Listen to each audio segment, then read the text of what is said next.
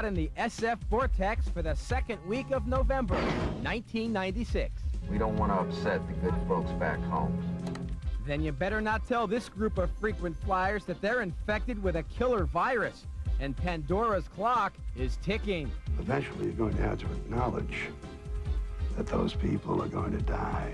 A race of odd-looking creatures are back on the streets of L.A. in the newest Alien Nation TV movie. Sound like a good plot? I don't want to have anything to do with this case. Then how about a blast from the past? Are they going to be surprised? That's right. Battlestar Galactica lives on. So come get fired up as we take a look at the past, the present, and the future of sci-fi entertainment. Action, suspense, drama, thriller. You got it. Hey, we have it all.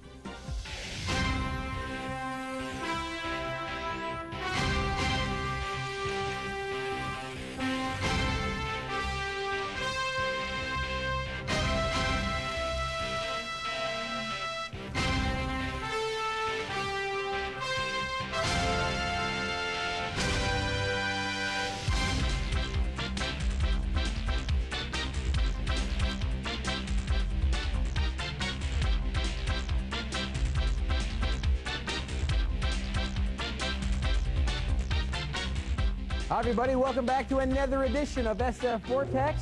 I'm Roger Lodge, and folks, I'm happy as a cat on a shrimp boat to tell you that for the next 30 minutes, I get to be your host as we preview and review what's coming up in the world of science fiction entertainment. And coming up a little bit later on, we'll hash it out with authors George Clayton Johnson, Herb Solow, and Yvonne Fern Solow about what books make great SF movies and which ones don't. And by the way, how'd you guys like that sci-fi con, huh? Did you sign on with us? Boy, we had a blast with John Copeland, Warren James, Mark Altman, and the beautiful Chase Masterson in our War Room chat. Actually, we had about 150 of you join us. Thanks a lot. We loved having you. But enough about all that chit-chat. Let's preview this week, shall we? All right, it looks like the best new sci-fi is going to come from an old favorite. That's right, it's a new Alien Nation TV movie, and it comes to us courtesy from the folks over at Fox. It's entitled The Enemy Within, which actually was the name of a Star Trek episode by Richard Matheson way back in 1966. Anyway, Matt and George are back, at this time, to investigate the murder of a different kind of newcomer called an Eno. What? I don't want to have anything to do with this case. What are you talking about? It's a waste of time. They have no respect for life. Decom, savages. These creatures are not worth a second of our time. They are shunned by the other newcomers, and in particular by my partner, George. I am able to call him on a hypocrisy that he exhibits in his discrimination against the Enos. Because of this prejudice, George is reluctant to investigate the murder, which could hold the key to solving a conspiracy that affects all newcomers. They didn't really have a choice. Their failure put us all at risk. Yes, but do we have to do this as an example to the others?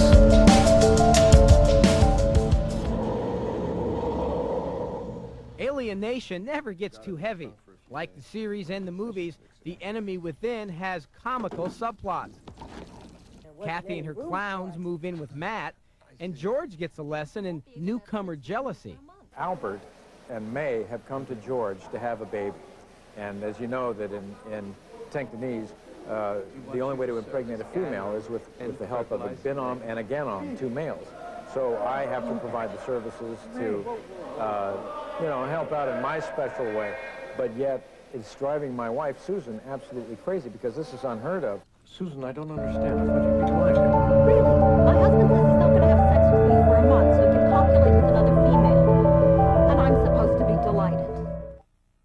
Well, The Enemy Within was originally slated to air in October, but it was moved to November sweeps, which is one of the biggest months for network television. Now, that's probably a good sign that it's a good one. You don't want to miss it. The newest Alien Nation movie airs this Tuesday night on Fox, which, by the way, might be a problem because if you watch Alien Nation, you'll miss the second part of Pandora's Clock over on NBC. So don't forget to set your VCRs. The miniseries stars Richard Dean Anderson. Of course, we all remember him from MacGyver fame. I remember him as Terry Hatcher's ex-boyfriend. Anyway, here's a look at what it's all about. Building all towers. This is 6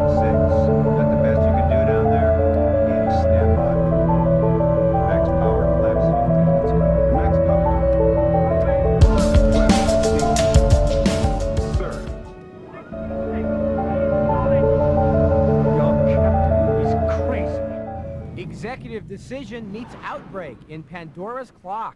In this two-part miniseries, a deadly virus is released on an international jetliner. No country will let the plane land, and the clock is running for the 250 passengers on board. Eventually, you're going to have to acknowledge that those people are going to I will acknowledge it when it is scientific certainty. I say squadron of fire. They're all carrying guns.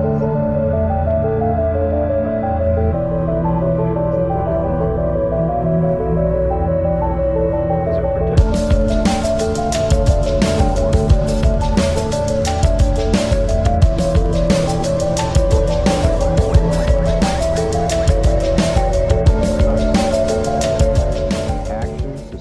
Drama, thriller.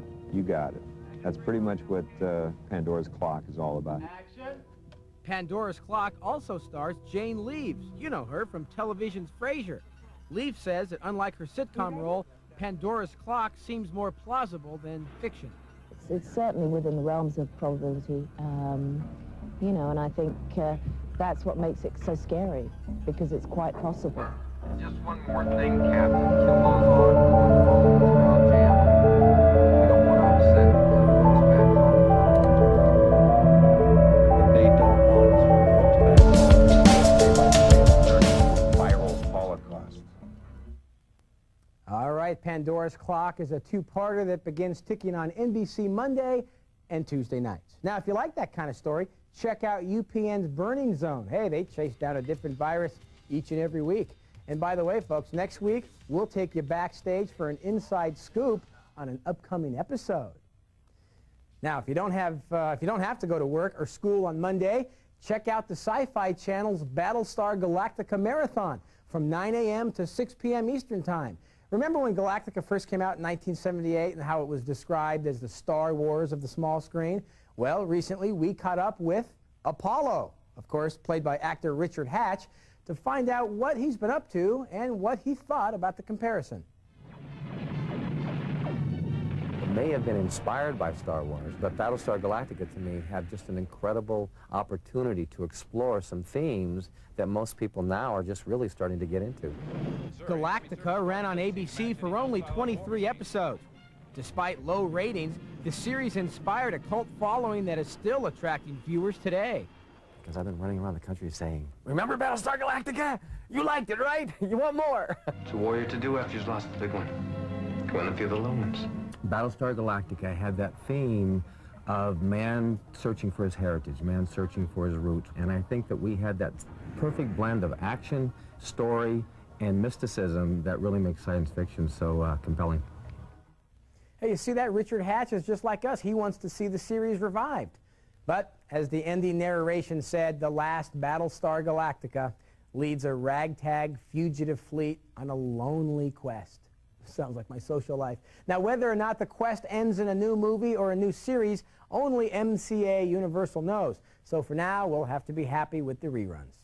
Here's another TV update.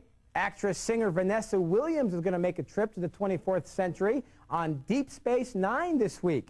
And don't forget to watch Future's End Part 2 on Voyager. Wasn't it kind of weird to see Janeway and crew in our time? Let us know what you think, folks. All right, don't go away, because coming up next, what book should be made into sci-fi movies? It's the War Room Debate of the Week when we return.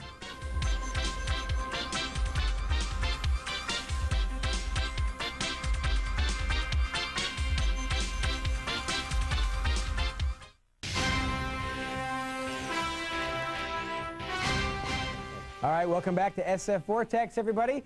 Now, believe it or not, folks, more than 1,500 sci-fi, fantasy, and horror books are published every year, but only a handful have made it into the movies. Why? Well, we're in the war room to tackle that issue with author George Clayton Johnson, whose credits include co-authoring the book Logan's Run and episodes of The Twilight Zone. His latest book is Twilight Zone Scripts and Stories, published by Streamline Pictures. Also joining us is Herb Solow, producer, author, and former head of 3 motion picture studios, where among many of his hirings, Gene Roddenberry to develop Star Trek, and he's also the author of Inside Star Trek, The Real Story. And also here is Yvonne Fern Solow, author and lecturer of science fiction and literature, and author of Gene Roddenberry, The Last Conversation. You guys also have that project over at Paramount that I guess you can't get into, but we'll get to that another day. My topic is number one. Here it goes. Favorite book, sci-fi book, turned into a movie. My favorite, in case any of you care, is Salem's Lot. George, your favorite, go. Start us off. Journey to the Center of the Earth. Why? The caverns, the mystery of it, the idea that ancient civilizations existed before this one. Just the sense of exploration. One of my greatest heroes is Christopher Columbus. Oh, okay. All right, Yvonne, your favorite? The Time Machine. Why? Because I saw it when I was 10 years old, and I was mesmerized, hypnotized, adored it, loved all the ideas in it, and thought I could imagine myself going to all these different places, but wondered why you didn't go back in the past as well as the future. Mr. Solow? 2001: A Space Odyssey. Arthur Clarke's works that eventuated in that film. Okay. Because of the fact you're asking? I'm asking. Because of the fact why, that I'll tell you.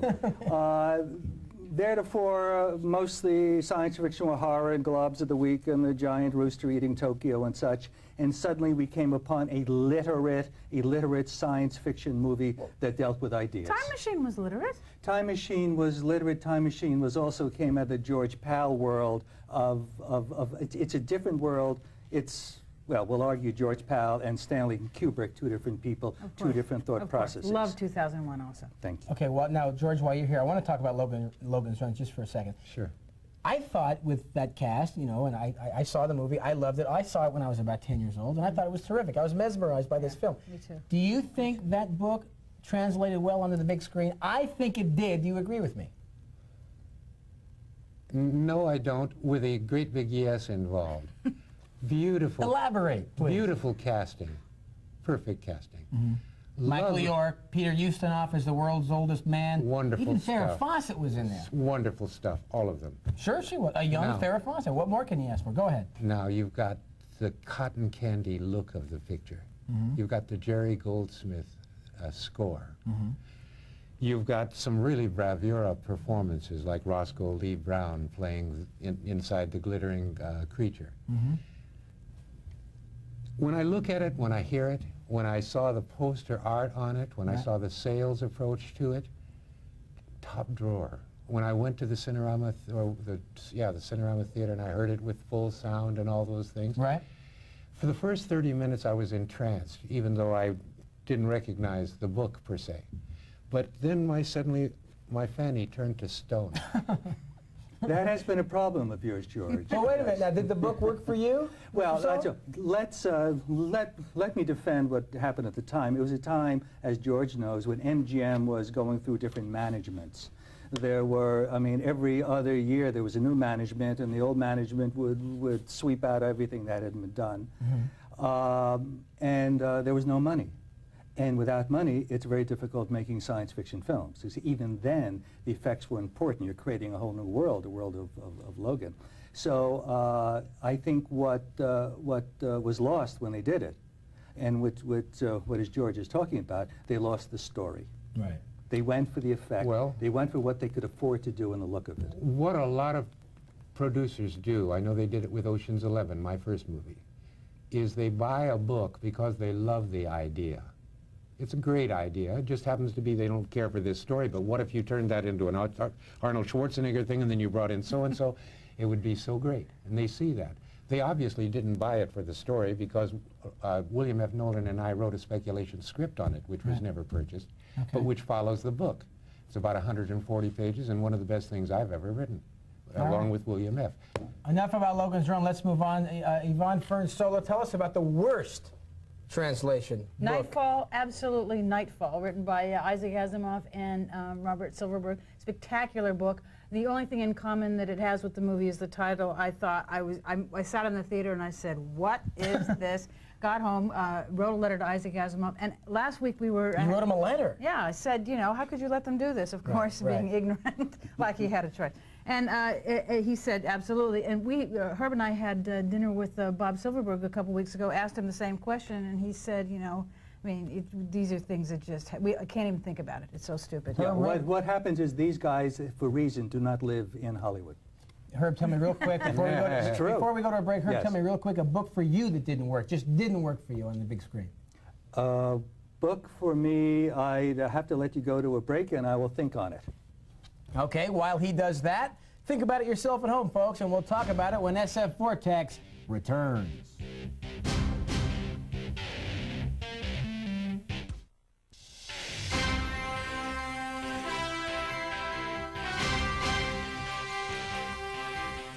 All right, welcome back to SF Vortex, folks. We're still in the war room with authors George Clayton Johnson, Herb Solow, and Yvonne Fern Solow. Mr. Solow, we left off with your worst book to movie translations. You come up with one? We have it. Let's go. In the late 20s, early 30s, producer H. Marion Cooper had the good sense to make a movie called King Kong. In the early 70s, another producer had the bad sense to make a remake of King Kong. So there you have it. There you have it. Okay, let's get to some books that you've read, some classics that you think need to be made into movies. Yvonne, start us off. First and foremost, I, Robot, written by Isaac Asimov, and Harlan Ellison, and Isaac wrote the script, which is spectacular. I, Robot, we have a letter here from Mr. Bill Beckman, one of our faithful viewers. He agrees with you. He thinks that I, Robot would be an excellent movie. I disagree, but why do you think it would be such a great movie? Bill's right. Bill's right? Yes. There you go, Bill. Smart man. Because it really is a magnificent story, and there's a poignancy in the robot that is just spectacular. However, over and above that, I think another one of Asimov's books should be made into a movie, and that's called Robots of Dawn, because it is truly... That I agree with. Original science fiction. Right. Original planets, original characters, original thought, original everything. It's just, and it's a great story. It's a detective story. George, you got any books that you've written, some classics that you think should be on the big screen? That I've read, you mean? Yes. Exactly. Gullyfoyle is my name. Terra is my nation. Deep space is my resting place. The stars, my destination, by Alfred Bester. It's my all-time favorite sci-fi adventure book. It would take about 7 hours to tell the tale. Right. Would cost billions and billions to make. Well, we don't have that budget, and we don't have 7 hours, but kind of... But when Nolan and I sat down to write Logan's Run, we were trying to do something like The Stars, My Destination, with a Ray Bradbury lyrical overtone, if possible. Right. If possible. But yes, The Stars, My Destination, Wilson Tucker's book, The Long, Loud Silence, story about after the bomb and the savage conditions that exist whenever the civilization is breaking down. And The Demolished Man, another one of Alfred Bester's works. What makes it so fantastic is that people cannot figure out how to visualize telepathy, and it's a story about telepathy. It's not a visual phenomenon, it's an oral phenomenon, and if somebody made an audio tape production of The Demolished Man, there would be a book that could be transformed into a different kind of a media experience. All right, Herb Solow, a couple of your favorite books? Years ago, I had the privilege of working with a writer, Theodore Sturgeon. We worked together on television projects and on movies. And I had the privilege of doing a film based on one of his novellas, Killdozer. But the one book that we used to talk about constantly was More Than Human. And Teddy, as we know, was more than just a science fiction writer. He was a marvelous, marvelous writer. I don't think it will ever get made. I think because it deals with character and it deals with ideas.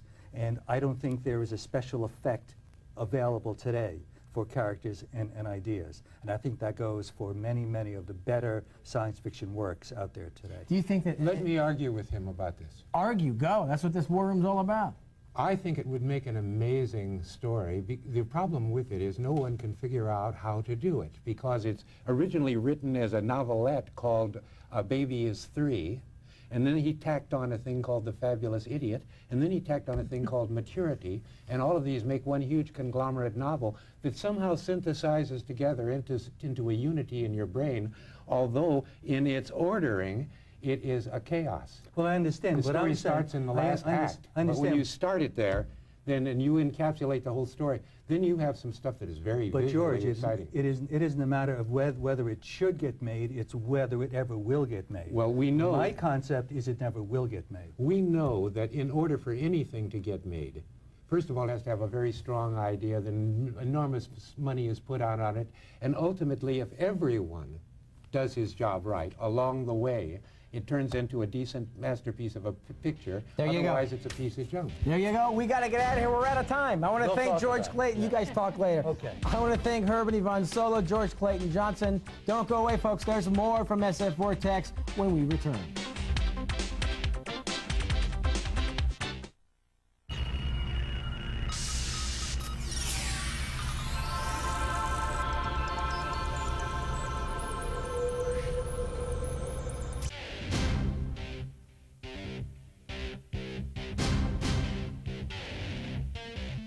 All right, be sure to keep sending us your ideas for future War Room segments, folks, and your comments on classic Trek versus new Trek. Email us. Wraps up another edition of SF Vortex. Make sure to join us next week. We're going to talk about a major film event, Star Trek First Contact. Dad, feel better. I love you. Good night, everybody. See you next week.